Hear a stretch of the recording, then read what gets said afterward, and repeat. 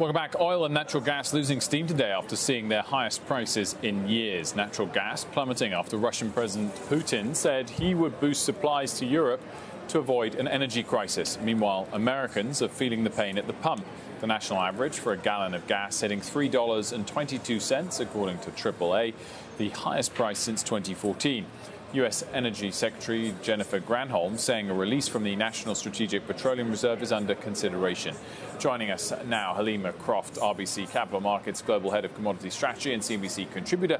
Helima, great to see you as always. Thanks so much for joining us. Let's touch on, first of all, the last 24 hours, or even really less than that, 12 hours, and what exactly has gone on there in gas markets, both in Europe and here. What's your take in terms of whether the worst is behind us on those fronts?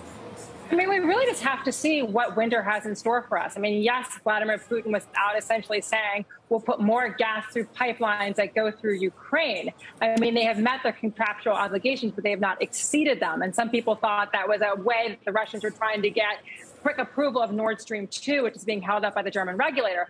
I think there is a question mark, however, how much additional gas Russia can really, bring to the market if it is a cold winter. I mean, that is really the question mark about, are we going to be still short supplies come winter? If it's a warm winter, I think we'll have plenty of gas. It's really a question about what does winter look like, because you've had exceptional demand from Asia. You've had real issues with low stockpiles in Europe. You've had issues with increased demand because of issues with wind power. And so I do think we're not out of the woods by any means in terms of the natural gas story for Europe. We just have to wait and see.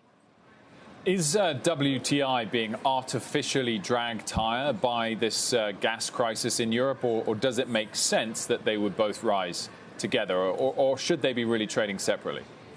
I mean, the real issue, I think, for oil markets right now is there going to be a significant substitution required from oil for power generation? I mean, the CEO of Saudi Aramco was out on Monday saying that overall oil demand had already climbed by 500,000 barrels a day because of gas substitution requirements. And that's why this is a very important issue actually for OPEC.